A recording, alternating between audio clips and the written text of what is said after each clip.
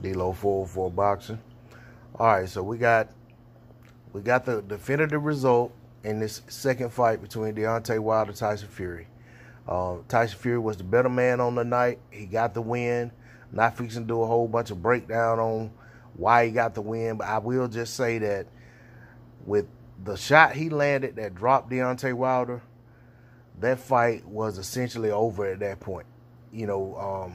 With Wilder taking damage to his vestibular system and his equilibrium being off the way it was all he could do just to stand up in the fight, let alone contend. There was not going to be any power generated on his shots. He was not going to be able to get back in the fight and land some monster shot and end the night, in my opinion. And I'm saying that based on some personal experience, without going too much into detail. But I will say that I'm saying that because I'm seeing people saying it was a robbery. Wilder was having his second win. The refs shouldn't have stopped the fight. The corner should have threw in the towel and all that. I feel like the corner did what they were supposed to do. You have to save your fighter from himself in those situations. The ref has to save a fighter from himself. The commission has to save a fighter from himself. If Deontay Wilder has a fighting spirit, a warrior spirit, he's gonna always feel like he's in a fight and they shouldn't be stopped.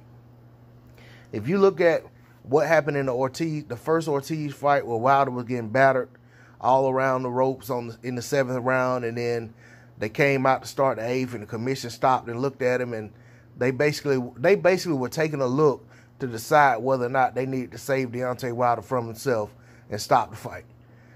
They were okay with what they saw in his eyes, and they allowed the fight to continue. But that is the job of the commission. That's the job of the ref. That's the job of the corner. You have to save these gladiators from themselves. I don't think Deontay Wilder, at this point, totally understands or appreciates what his corner did for him. And I think the warrior in him felt like he was still in the fight and had a chance to win the fight. But I just disagree. I think that, yes, you always have a puncher's chance, but you got to be able to have your feet set. You got to have your facilities, have your faculties about you. I mean, and I just don't feel like he had everything together. And, he was just surviving. After he got up from that knockdown, it was just Wilder trying to survive and make it through the fight, get through this foggy area to where he could get himself back together and get back in the fight. But I just don't think it was going to ever happen because he was still getting hit with a barrage of punches. He wasn't able to defend himself properly. So, it just wasn't to be. But like I said, and I'm not meaning to dissect the fight. Like I said, I just want to talk about why I feel like it was a righteous stoppage. And like I said, the right man won the fight. I'm not subscribing to this robbery nonsense or conspiracy or any of that stuff. Wilder just, he just got bested on this night. As for the situation with the, with the trainer, I feel like once Wilder watches the tape, he'll have a better perspective of what happened in the fight, and he possibly will feel better about what transpired in his corner, in terms of them actually making the decision to stop the fight. I fully expect Deontay Wilder to take this third fight. He's saying that's what he's going to do. I believe that. Hoping that nothing derails that.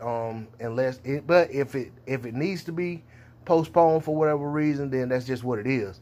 Then it's on to see what Tyson Fury does with his WBC title at that point. To see, does he go ahead and fight Dillian White? Does he fight Adam Kalnacki? Or does he fight AJ? Or what happens? We know AJ's supposed to be fighting Pulev, so that seems unlikely. That fight's going to happen before the Pulev fight. So, and then the thing is, with Wilder, if he doesn't get this rematch now, and where does he go in the pecking order with the WBC? Does he get into a situation where he's allowed a title shot as soon as he's ready for it? That remains to be seen.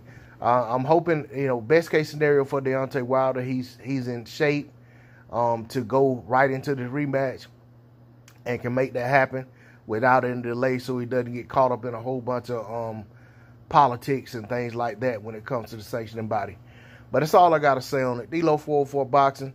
Please like, share, comment, and subscribe. Shout out to all those corner trades and the whole block fam. I'm out. Peace.